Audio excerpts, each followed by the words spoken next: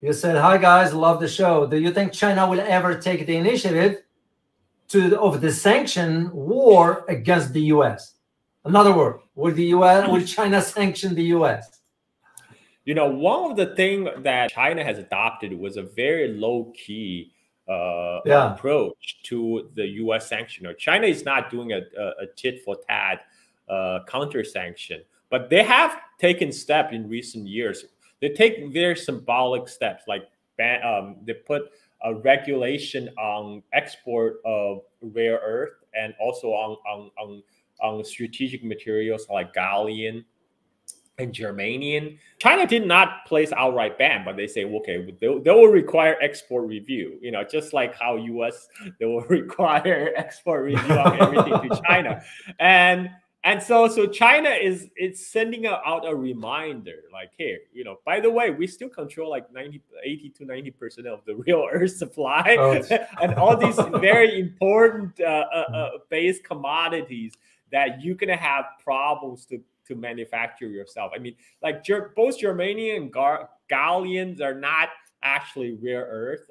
They're just byproduct of other, you know, one is a byproduct of aluminum production, and one is a byproduct, I think, maybe copper or. But the thing is, with mining, you know, it takes 5 years to bring a new mine online. You know, and then with aluminum, it's not just a problem of mining; it's also a problem of you know, electricity consumption because aluminum production is highly it consumes a lot of energy. So with the current state of U.S. power grid, they don't have the extra capacity to support the additional aluminum production. This is the thing, you know. We all know U.S. have crumbling infrastructure, and all the U.S. Privatized power grids. They're just trying to squeeze out more from the consumers than trying to build up excessive capacity, like what China is doing. China is all about building out excessive capacity for future growth. But the American private companies are not into that. They're trying to you know, what they call economize, right? Optimize the grid, which means to squeeze out the most of the juice out of the existing grid, which means anytime there's a natural disaster, like, you know, in Texas, we see people freeze their ass off in the winter. And US also lag behind in terms of power transmission. This is a problem that China has solved, because one of the problems China faced when they're building out their power grids is they realize a lot of their resources, either for coal or for hydro power, they're located very far from the coastal cities where a lot of industrial production happens. You know, for example, a lot of hydropower in China are located in the southwest mountainous area. So one of the problems they had to solve was to transmit power over long distances from southwest China all the way to like major cities like Wuhan or Shanghai. They were able to solve it by coming up with a very low, like high voltage, low loss power transmission line. That's this is the area where China again dominate in IP. You know, for US just simply don't have that technology. So even when they had excessive power generation capacity, say outside of Texas, you know, during the time when they had the winter shortage, the other power grids couldn't. They're unable to pipe in the additional power to Texas because US doesn't have that ultra power voltage transmission line to allow them to do that. I mean, they don't have the same level of infrastructure that China has. This is a fact that a lot of the Americans don't even aware. It's not even aware how far behind United States have fall behind China in many arenas. You know, they still think China is a place where they make cheap shoes and toys. I know that. Yeah. Well, I was in the middle of that Texas freeze, Carl, because I live in Texas. So luckily, I had my own sleeping bag, a military grade, because it can sustain the sub-zero temperatures and all that stuff. And I was fine. I was by myself. I sent the family elsewhere at that time. And I stayed by myself in a house with no light, with no air, with nothing. And I was like, this is the richest country on earth, and we couldn't fix a power grid. It was pathetic, literally. I'm not putting down my country. It's the reality of it. Because where is our tax monies going? When we couldn't build a power grid that can sustain storm like that? Where are the highways? Where are the speed trains? Where are this? Where are that? And our tax money just... It's going to Boeing. But it's going to Boeing to make bombs, not to make good flyable civilian planes fairly. Yeah, that's the sad truth. It's pathetic. So, yeah. Let me tackle one more topic here before I'll open it for questions. And by the way, guys, I got a surprise for you here. I'm going to share it with you right now. Carl and I decided we will be doing this kind of conversations on a bi-weekly, either 2 weeks, 3 weeks. So Carl is up for it. I'm up for it. Because that's, to me, a dedication to all of you, because that's how we learn. It's about exchanging information, exchanging the learning process, and you need to hear different perspectives. And somebody like Karlza, I have great respect for him. I knew of him back then. He just never got a chance to link up with him till now, and here he is. I asked him, and he said he's willing to do this. So we will be doing this on almost bi-weekly, and I can recommend enough for you guys to go and check out his channel also. Make sure you check it out also, because that's how, if you want to raise awareness, this is how it happens. And with your support, guys, we can both, move forward with helping everybody to know about what's going on around the world. What I want to talk about, Carl, quickly here is another area of where I see an upcoming, I won't call it tensions, but where do you see the upcoming competition, if we can use the term competition, regarding Boeing and China's C919 aircraft? Because now China built its own, does not need Airbus, does not need Boeing. Where do you see that going? If you were traveling in China by air before last year, chances are that you were on board a plane made either by Airbus or Boeing.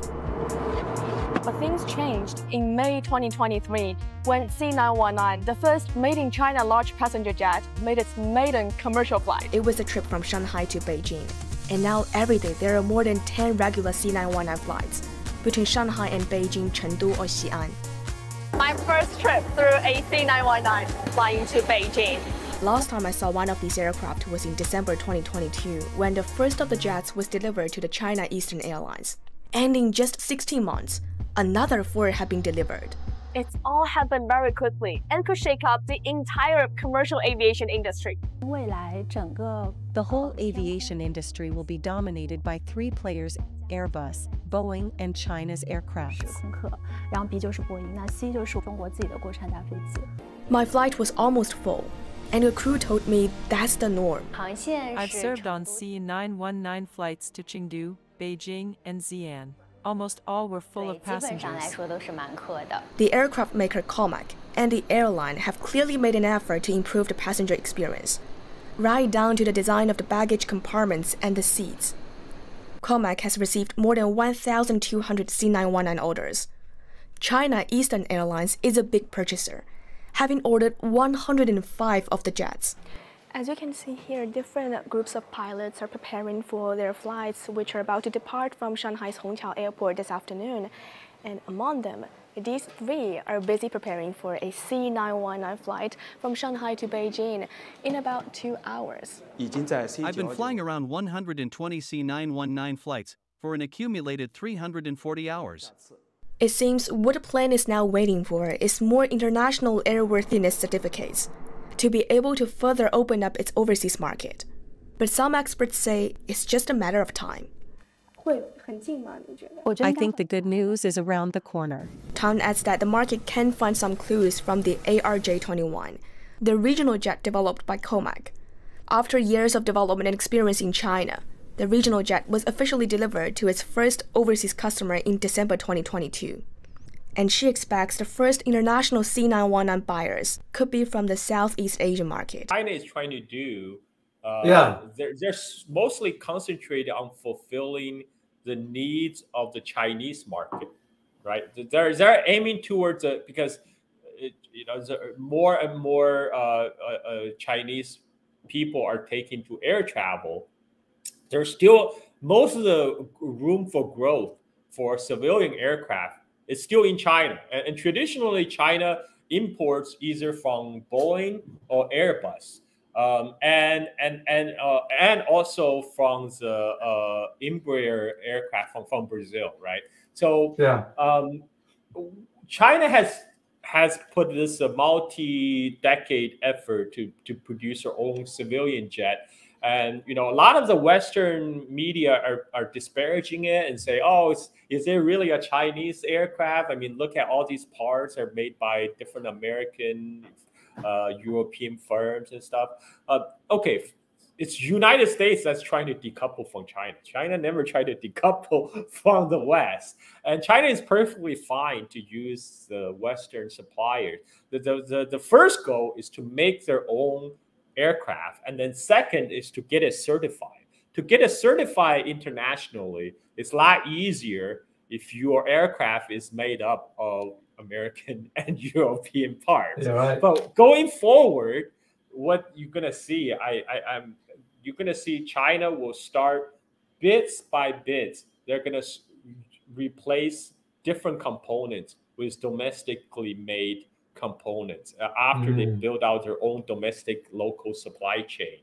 After they already have the certification, and this is going to take some time. This is going to, but given China, because they have the market, they have the market for it, and they have the government support. So that means giving them, I would giving them maybe 5 to 10 years.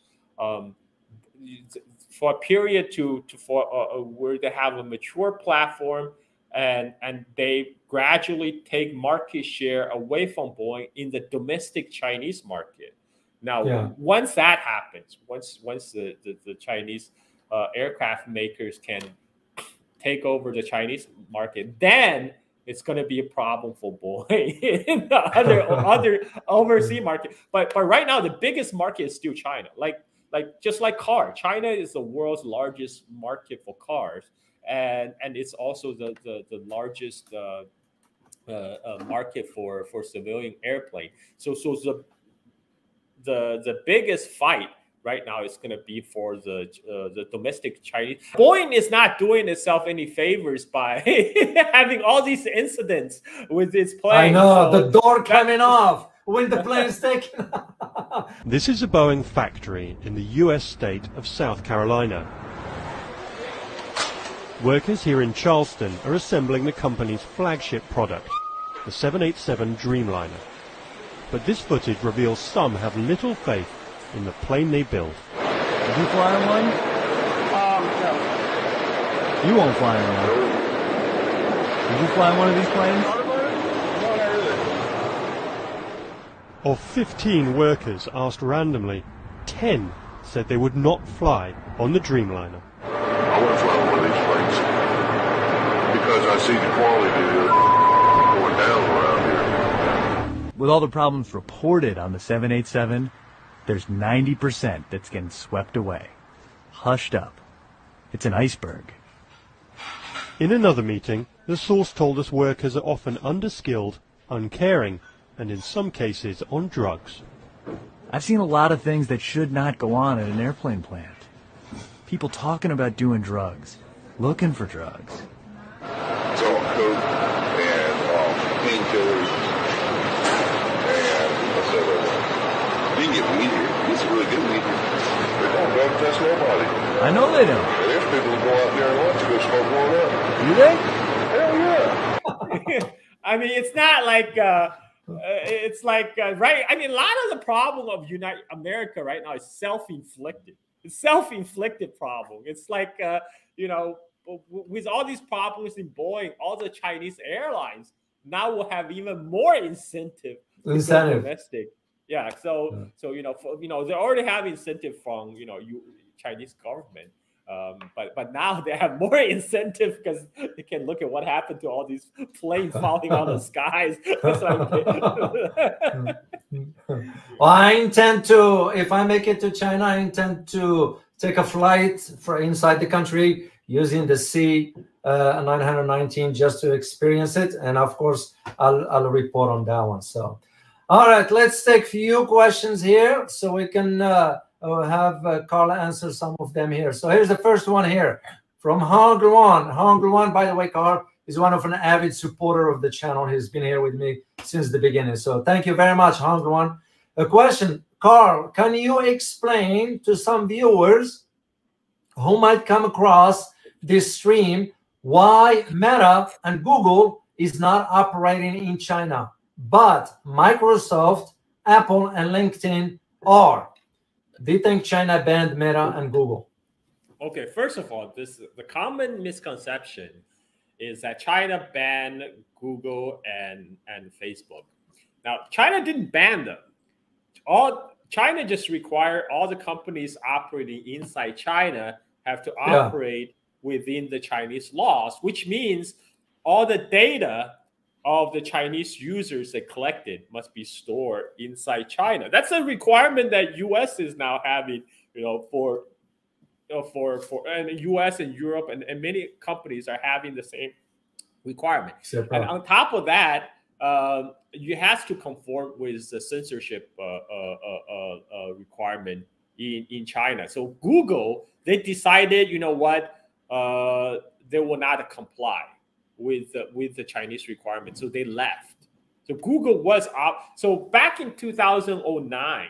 Up to 2009, all these American social media companies actually freely operated in China at Facebook, Twitter, YouTube. And from 2009, that's when China rolled out these requirements. Say, look, okay, so your Chinese data of the Chinese user must store in China. You must comply with the censorship laws in China. And that's when the companies like Google say, you know what? We can't deal with that. We cannot comply, so we're going to leave. So this is the difference between Google, Facebook, and Microsoft, and and LinkedIn to some extent. Yeah. So because it's just like whether internet censorship, it's true. Chinese censorship is more strict than the current U.S. one on social media platform. But that's the price of doing business in any country. You got to comply with local laws. Google just decided not to do that. That's what happened. Okay, great.